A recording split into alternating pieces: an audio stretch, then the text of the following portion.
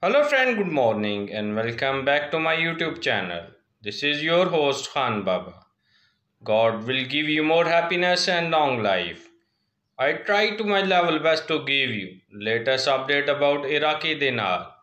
So please like and share my video with your friend and family, which will help me for supporting. And now let's start the today information.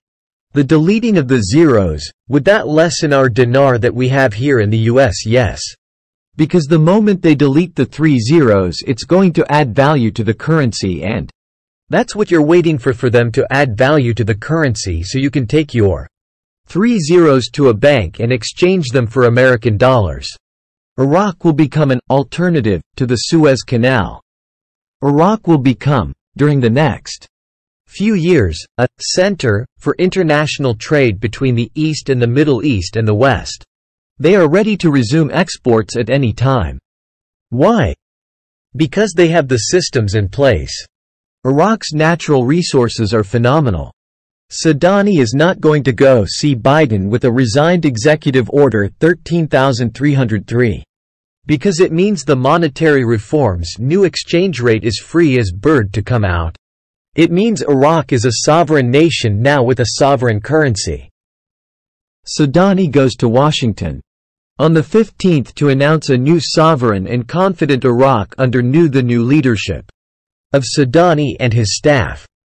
Here's the good and the bad of everything.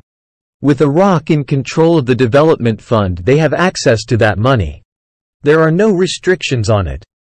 They don't have to ask permission to get the money when they do their budget. That is a huge step forward. In addition to that, it just wouldn't look good for Iraq to go into the World Trade Organization having their country control the money that you use for trade or anything else. So yes, that is another huge step towering reinstating full sovereignty for Iraq.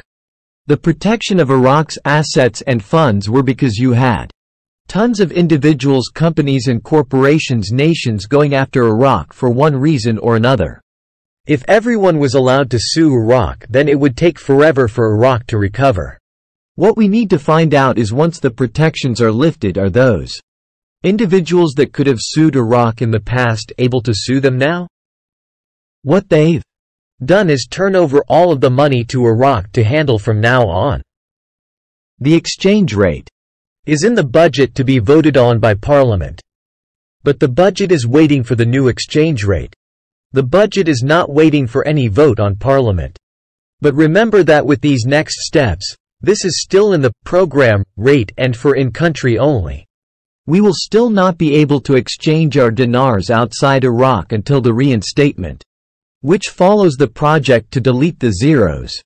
There is much work to be done yet before we go off to the bank to exchange.